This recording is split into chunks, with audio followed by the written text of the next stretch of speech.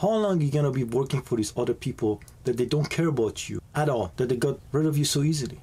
The economy is bad, and I know a lot of people in the tech sector have lost their job. We allow ourselves to be abused by other people, whether it's relationship, whether it's job, or whether it's ourselves. We are the most abuser of ourselves. Stop the abuse, know your worth, and move forward, because there is something you can do that nobody can do it like you. And even better, if you put a good team together, everybody works together, and the money gets divided equally, everybody gets paid the same amount, and everybody works together. Enough working for somebody that is just gonna throw you crumbs. You are worth more than that. So maybe this is a good thing that is happening, even though it looks bad. I wish you the best.